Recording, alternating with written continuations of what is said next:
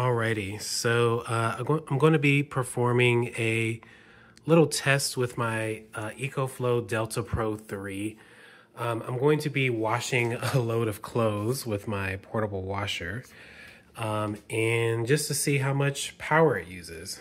So we know this thing has about a 4,000 watt hour or 4 kilowatt hour battery, and I'm starting with 100% charge. So I'm going to be curious to see exactly how much it brings the battery down, and of course I'm going to be observing how much wattage it outputs throughout the various cycles, just because I'll be pretty curious to see how much power it uses. So got a medium load of clothes there that I'm going to wash, and afterward, I don't know if I'm going to do it tonight, but I'm going to also test my portable dryer to see how much power it uses to dry a load of clothes. So quick note, this isn't a completely off-grid test because my well will still be using grid power, but I'll do a separate test with the well once I'm able to find a way to power it separately. And then also for this test, I'm going to be shutting off the hot water heater I'm pretty sure my hot water heater will have enough hot water to take care of this load, but just to kind of more closely simulate being completely without power. So let's go ahead and start the test. I'll turn on the 120 volt inverter. See, I got the power plugged in.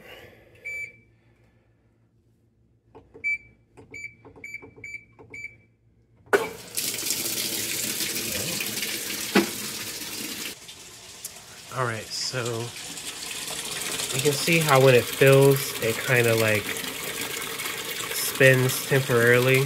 Like you can see like it uses like no power when it stops, but it briefly shoots up to like 500 watts when it first spins. Well, let's see, that was about 200 there. So yeah, that's cool. All right, so it's gone into its main wash cycle now, and it's maxing out at about almost 300 watts, close to 300 watts. All right, it's at the end of the first wash cycle. It's draining the water out now. It's using a constant 28 watts to run that little pump to drain the water out. And it's soon gonna be starting the spin cycle here in a moment.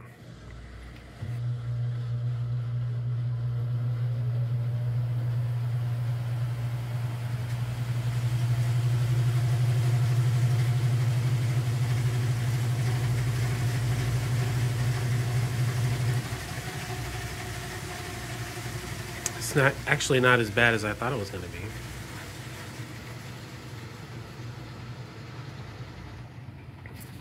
So, you know, with the spin cycle, it kind of, it spins for a bit, slows down, and then starts up again. So it's probably going to start a faster spin here in a moment.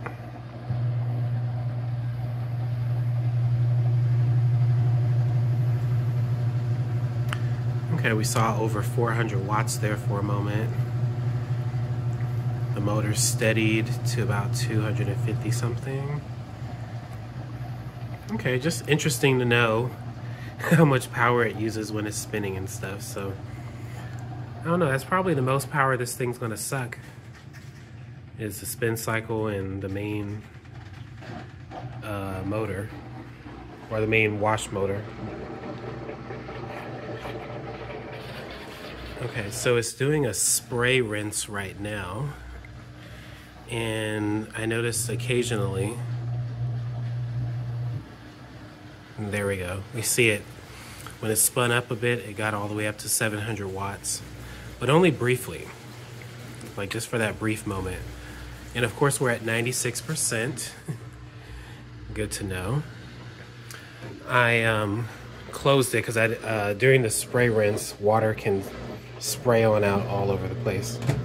So yeah, I modified the lid switch so that I can use this while it's open, because normally while it's spinning you can't open it. I have no kids or anyone that can, come around and harm themselves, so that's why I have it like that. But anyway, all right, so we're starting the final rinse cycle. I kind of gave it an additional rinse just to make sure all the soap got washed out. But we're at 95%, so it's not bad. Still not really drawing all that much power. So this is really good. It's still a, you know, decent chunk of the battery, but it's nice to know exactly how much I'll be using from this battery if I ever do need to wash clothes off grid, or, you know, without grid power. All right, so that is about it. It hit the brakes. And it's letting me know it's done. All right.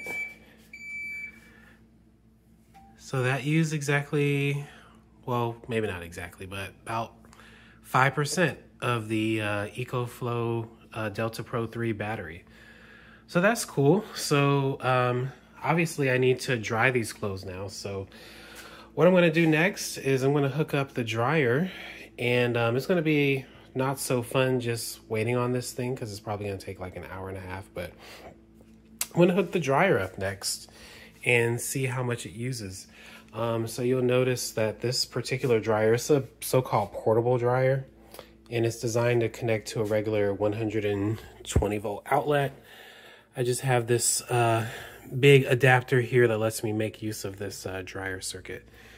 But yeah, that's what I'm gonna do next, and see how much power this thing uses to dry my clothes. Alrighty, so I got the clothes loaded up into the portable dryer, and the dryer hooked up to the Delta Pro 3, and had to use power strip there to get a bit of extra length. So all I need to do, put one of these in here. So this machine runs for about 2.5 hours. I don't know if it actually takes the full 2.5 hours to dry. I need to test that out, but it's, you know, it's one of those things you just kind of set it and forget it. But let's see. I'm curious to see how much wattage it pulls. Turn this on.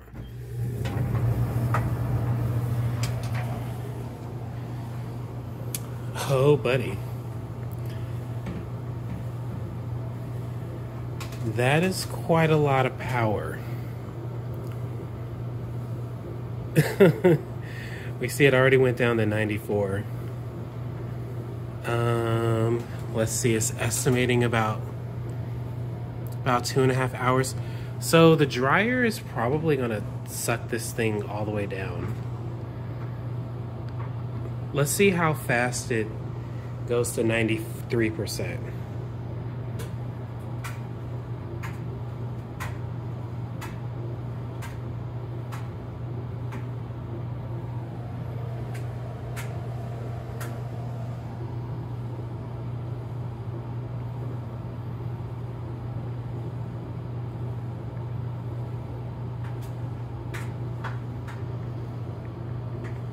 The wattage has come down a little bit, so it just had to use a lot of power at the start, I guess. But we're still at 1186 watts, almost 1200 watts. Still at 94%.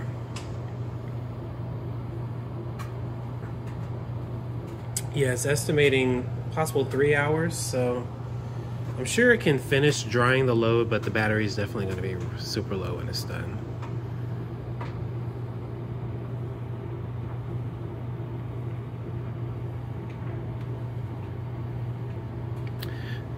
While we're waiting for the percent to go down, this machine is really, really cool. I like the little fan animation to let you know that the fan is running, even though you can kind of hear it, but it is sort of quiet to some people, so if you were using the remote screen, it's a cool way to know that the fan is running if you were curious.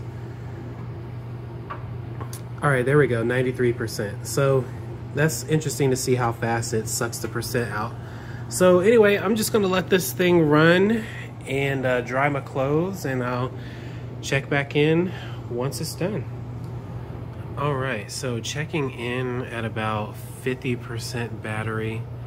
It's estimating about an hour, over an hour and a half runtime on the you know, with having the dryer pulling from it.